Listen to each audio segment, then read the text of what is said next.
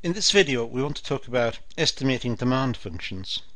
Now this is very popular in economics, in the study of economics. There is quite a big debate and a big area of study involving trying to contrast what we consider to be theoretical demand curves with those which we call empirical or practical. We're inserting it into this class because it's an interesting technique for trying to estimate something which looks like it can't be easily estimated, a demand curve. So it's a novel solution in a sense, and for that reason we're including it amongst the classes here. First of all, we're dealing here with what's called demand curve identification. We're trying to identify the demand curve. You see, when we think of a market, we think of the price of the product and the quantity supplied in the market. Well, if we graph that, we have one price and one quantity. That gives us a point, a single point. It doesn't give us a curve. It doesn't give us a line. It gives us a single point. So how can we get a curve? How can we get a straight line? How can we get a demand curve out of a single point? Now that's the task, and that makes it very difficult. So let's see how economists can deal with situations like this. It seems impossible. But economists are clever people. They've got their own area of quantitative study called econometrics, and they've come up with various ideas about how to resolve the issue. And there's a big debate in economics that undergraduates in economics will encounter about estimating demand curves.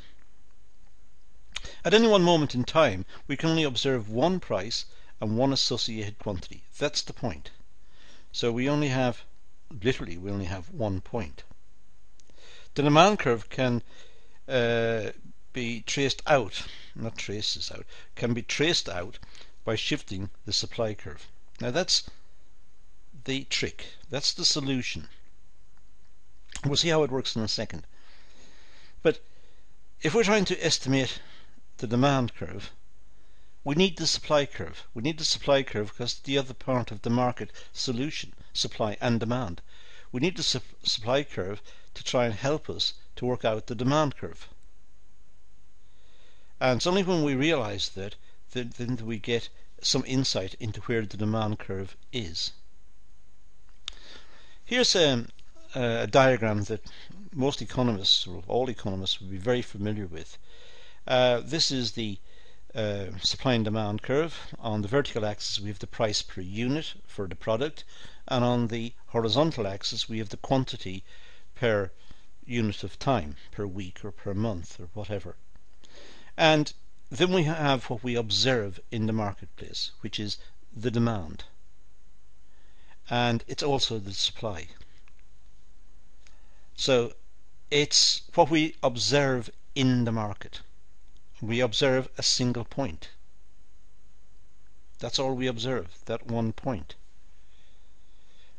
So economists, of course, then go on to draw a demand curve, a straight line demand curve in this case, through the point, and say there's the demand curve. Well, the problem with that is that we could have drawn it like this, which is different. It gives us an entirely different demand curve, or even that, which is radically different. So which one is correct? We see we only have one observation, so we're just making up the rest. Back to the demand curve. If we were in the supply curve, now the demand and supply, where they intersect, that's the equilibrium according to this theory of supply and demand as put forward by Alfred Marshall in 1890. So it's been around for a long time, and it's the way we understand markets to work. So we have the point A, which is the point of intersection of these two curves. But we don't have any other points.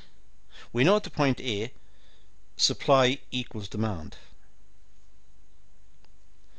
If we were to shift round the supply curve, it may trace out the demand curve. Of course, there may be problems about demand changing between the points A and B, or between A and C. So it may not be exactly where it's drawn, but we can, by shifting the supply curve, we're starting to estimate the demand curve. We're starting to get a picture of where the demand curve is likely to be. Now obviously there's a lot more to it than I'm doing here. I'm just simply suggesting that here's a novel solution, a novel way of looking at how to estimate something which prima facie would seem to be almost impossible to estimate. So there is a debate between what's known as the theoretical and empirical demand curves, and this often happens in the social sciences. It often happens in economics. It happens in different areas. It happens right throughout the social sciences, but it can happen in business as well. Sometimes we have a theoretical model, and then we have the practical world, the world in which we live, where the results do not exactly accord with what we predict. We predict something and something else happens. So we have this split between the theoretical and the empirical. The empirical in this case means the practical demand curves. Empirical means done by experiment. So we're not really experimenting here, but at least not in the sense of a laboratory. But we are looking at the practical, and it's called the empirical demand curve. So there is a split between the two. Theoretical demand curves, well, these curves slope downwards because that makes intuitive sense. A famous economist called Milton Friedman made this point. It just said demand curves slope downwards because as the price falls, people will buy more, generally speaking. As the price rises, people will buy less, generally speaking. Therefore, the demand curve slopes downwards. It makes intuitive sense, and that was his point. When a product is cheaper, we want to buy more of it. According to this view, there is no need for statistical analysis. We don't need a statistical analysis. We don't need to estimate demand curves in practice. The theoretical model is sufficient. We know that as the price falls, more will be purchased. How much more? Well, it doesn't matter. We just know that more will be purchased. So this is the view of the theorists.